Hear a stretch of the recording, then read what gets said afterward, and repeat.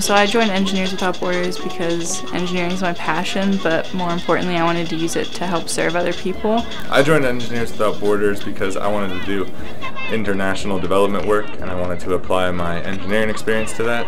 I came from a really big background of service, so I was looking to continue that into college. And I also wanted to meet people that were interested in the same fields I was.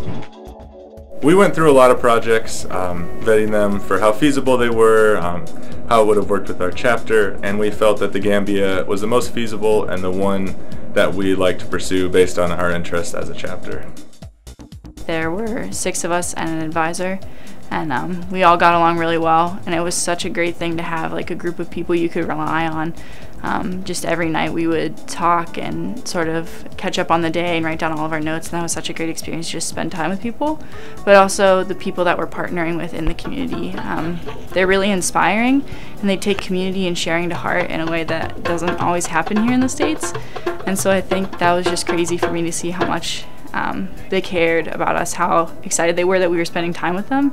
And it was such a blessing to just like cook food with them and sit with them and just spend time. I think sometimes I'm bad at sitting and spending time with people, so it was great for me to do that.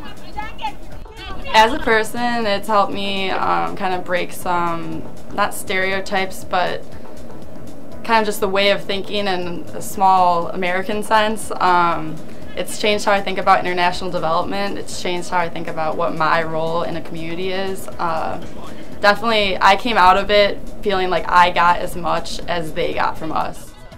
As an engineer, the trip has helped me with my skills outside of using a calculator in a textbook, as far as doing mental math and taking notes and working with tools like a GPS that you don't learn in the classroom. If you're considering joining Engineers Without Borders, I would say there's no harm in trying it out, and I would say you'll meet a bunch of people that are very passionate about helping others and that are very passionate about the engineering work they do. There's no harm in trying, like just show up to one meeting, give it a try. I wandered in as a freshman not knowing what to expect, and like here I am now, a year and a half later. It's a great organization. We have 3 different branches of EWB. We do international projects, so if you want to go on the trip and you want to spend time with the wonderful people that we met, then you can. It's a great opportunity, but you can also do local projects. We invest in the community nearby. You can teach after school all-stars, so there's like a lot of ways to get involved.